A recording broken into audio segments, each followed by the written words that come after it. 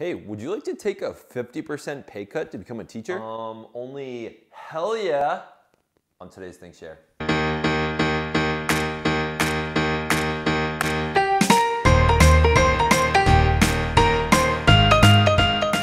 Hello humans, welcome to the ThinkShare. My name's Zach. I'm here to bring something to think about, sharing about, talking about, listening to, reading about that doesn't belong in math class. If you're new to the channel, I invite you to subscribe. Today I wanted to share a little bit of how I went from being a software developer to become a teacher and taking a 50% pay cut. So this all started back in 2013 when I took the Landmark Forum. I was an engineer doing 40-hour weeks. I was taking software that already existed and I was trying to fix it. I had to learn a language on my own. I was hired mostly because they knew I knew how to learn, because I was an engineering major, not because I knew the code. It was the day that I realized that I wasn't enjoying myself 40 hours a week, and there was actually another option out there that I could be enjoying myself 40 hours a week. I would often strangely find myself sitting in some of our meetings daydreaming about, how could I use furniture in a classroom to teach algebra? I feel like this would be a great model to teach slope-intercept form. And so after a long time having all these daydreams, thinking about how I loved working with students, loved working with teenagers and young people that are interested in learning, I realized that I really wanted to be a teacher. And it was the day I took the advanced course from the Landmark Forum Curriculum for Living that I was asked this question.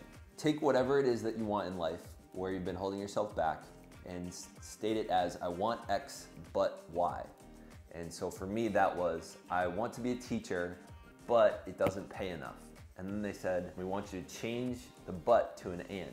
So I said, I want to be a teacher and it doesn't pay enough. And it no longer made sense. So I realized I didn't actually know how much teachers made. I'd always been taught from my parents, from family and society and teachers and just really everyone, they said, you know, teachers don't get paid enough. I didn't know how much that was. I didn't know what the number was. So I started looking it up and realized that it was quite livable. In fact, 5 years into teaching now, I'm pretty close to back where I was as an engineer. Now, if I had stayed with engineering, I would be making a bit more, but there's really no shame of felt in taking a bit of a pay cut to become a teacher. So it was realizing that one, it's a reasonable income for what you're doing. You do have a lot of extra time that maybe engineers don't. So you have about 8 or 9 weeks during summer. You have April, February, and winter break, which you don't have as a software developer. And if you needed to, you could pick up another job to support yourself and make up the money that teachers don't get paid enough. So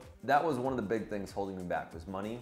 And I realized it wasn't as much of a problem as I thought it was gonna be. The other thing was I realized if there's 168 hours in a week and I'm spending a quarter of those, or about 40 of them, semi-miserable, is that really what I wanna be doing? Do I wanna spend, if a third of my life is sleeping and a quarter of it I spend semi-miserable, that means I have 5/12, or about half of the rest of my life is eating, hanging out with people, doing all the other stuff. So do I wanna spend a quarter of my life making money so that I can enjoy the other half of my life? Not really. What if I could just enjoy all 75% of that that's not sleeping, or 66% that's not sleeping? When I realized that and came to the conclusion that I was not willing to use 40 hours of my week every week to do something that I didn't really enjoy, that was the moment when I realized that that time being spent towards something that I love and was eating away at my soul, it was more valuable than money for me to be using that time for something that I really love. Now, teaching is not a cakewalk by any means. You have to